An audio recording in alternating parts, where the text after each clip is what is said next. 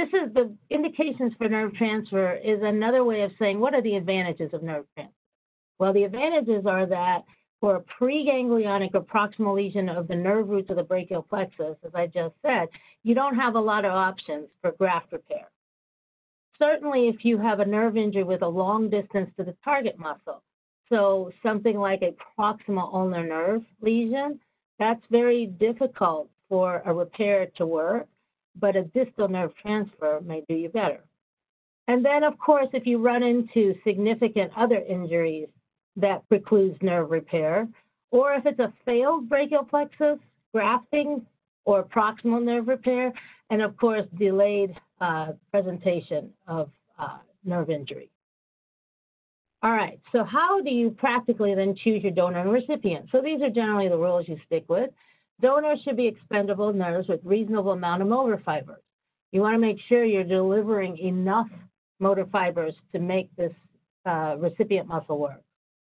The recipient should be an undamaged distal portion of the nerve, because if you have a scarred up distal portion, that's probably not going to accept the nerve transfer very well at all, in which case you've now just sacrificed a donor nerve for no purpose.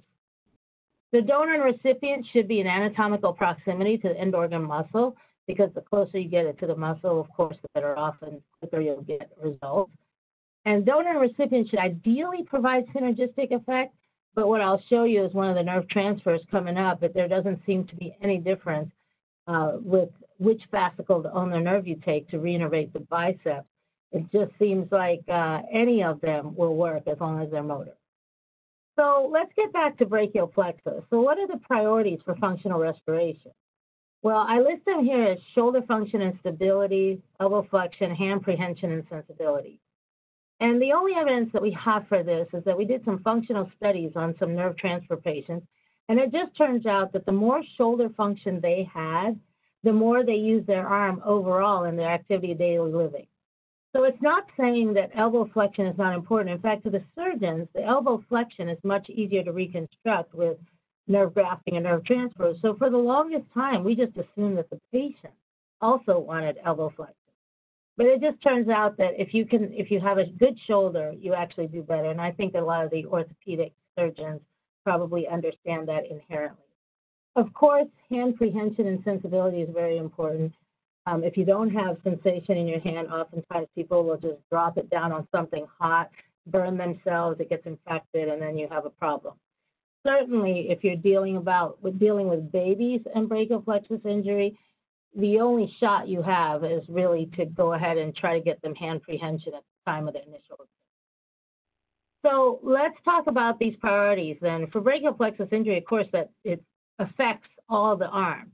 So we just talked about how important shoulder function is. So how do we use nerve transfers to get that back? So again, given that this webinar is time limited and we wanted to give you an overall overview of this, I'm just going to go ahead and tell you what it is we do on a standard basis. Many of us use a spinal accessory branch and transfer it to the suprascapular nerve. So the spinal accessory nerve usually innervates the trapezius, and in this case, it's a branch, so it's the upper trap, not the entire trapezius. The suprascapular nerve goes to the supraspinatus muscle and the infraspinatus muscle. The supraspinatus muscle starts your abduction, and the infraspinatus muscle is probably the most important muscle for external rotation. Then, in terms of the rest of the other part of the nerve transfer, then you want to get something to the deltoid because that also abducts. So you can sacrifice a radial nerve branch to the triceps because, after all, the triceps has many branches of radial nerve, and then you can coap that to the axillary nerve, and it's usually the axillary nerve branch that goes to the middle deltoid and to the anterior deltoid. So for shoulder function, these two nerve transfers are a nice pair. So just to give you a little bit of anatomy, they're really in close proximity, just like what Dr. Mahan and I talked about earlier. So this provides shoulder abduction and external rotation. Then this is just a picture, again, of intraoperative in terms of the incisions that you can make for this. And then the radial nerve to axillary nerve. Well, the radial nerve appears in the triangular space, and the axillary nerve is in the quadrangular space, and that's all just separated. Those two spaces are really just separated by the teres nature. So they're very close, and if you approach this posteriorly, you'll see that you can do a coaptation very easily there. So there's your incision, there's the two parts, and you can put those together. And so how good is the shoulder function? I know everybody likes to show photos, right? So let me give you some numbers. So this is some old data that still holds. And basically, you get 60 to 80% of medical research council grade greater than or equal to 3 for the spinal accessory to suprascapular nerve. There's a misprint here I just noticed. It should say CN11, which is the spinal accessory nerve to the suprascapular nerve. I apologize for that. 5 over 7 patients achieved greater than, obviously, 124 degrees of abduction with the radial branch to axillary nerve transfer. So if you do that on yourself, that's a reasonably functional shoulder for abduction. And then one thing to note, a double nerve transfer for shoulder function gives better results than a single nerve. So really, if you have the ability to do both, you should do both if you're going after the shoulder. Okay, how about elbow flexion? Well, you have a lot more options here. You can do an ulnar fascicle to the muscocutaneous branch to the biceps. So we used to be debating about which fascicle, and Dr. Oberland, who first pioneered this, said, let's get the FCU fascicle. It turns out more recently there's evidence that it doesn't really matter what fascicle you take. Even if you take a fascicle to the abductor digiti minimi or to the first dorsal interosseous, that will get you just as good a function of the elbow flexion once you teach the patient. Then you can couple the ulnar fascicle to muscocutaneous with a median fascicle to the brachialis, or you can do a medial pectoral to muscocutaneous, or you can do intercostal to muscocutaneous. So you see, I'm beginning to develop a theme here that I'll continue in the latter slides, but basically you have a lot of options. So here is a diagram of the ulnar fascicle to FCU. Again, another misprint, I'm sorry. So it should be flexor carpi ulnaris, and that's in the upper diagram. And this, in the lower diagram, or lower photograph, you can see that little fascicle split off that's now coapted to the muscocutaneous nerve that goes into the biceps that provides you some elbow flexion and supination. What people don't often get is that supination really comes from the biceps more than it comes from the supinator muscle. You can also strip apart the median fascicle and transfer that to the muscocutaneous to the brachialis. And then you can also use the medial pectoral nerve to the muscocutaneous branch of the biceps. You can also then achieve this kind of result, which is how good is that quantified? Well, it turns out this particular nerve transfer with the ulnar fascicle, when published, was 75 to 95% MRC grade 4 or above, which is really good. And usually you read these articles and you say to yourself, yeah, there's no way, I don't get anything near that. Well, I can tell you from personal experience that with this nerve transfer, you do get that. It's a great nerve transfer. And of course, medial pectoral works pretty well too.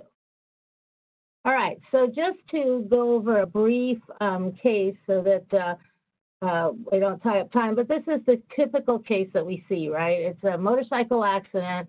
It is clearly an upper trunk palsy, no function of supraspinatus, infraspinatus, deltoid, biceps, or brachioradialis. The hands, the wrist, they're all okay. Paralyzed hemidiaphragm, well, that clues you off that it's probably a preganglionic lesion. And the EMG is consistent with denervation of the above muscles with normal nerve action potentials, again, going with the preganglionic lesion. And the MRI shows a pseudomeningocele. So all of those things point to a preganglionic lesion. What that means is graft repair is really not an option.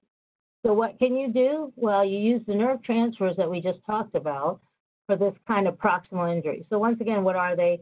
It's spinal accessory to suprascapular, radial nerve branch to the axillary nerve, ulnar to muscocutaneous, and if you want to couple that with a median fascicle to the brachialis, you can. And just a note on that, coupling the two has not really led to a lot of published support for that 2 for the elbow is better than 1. Certainly in the shoulder, 2 nerve transfers is better than 1, but not necessarily so for the elbow.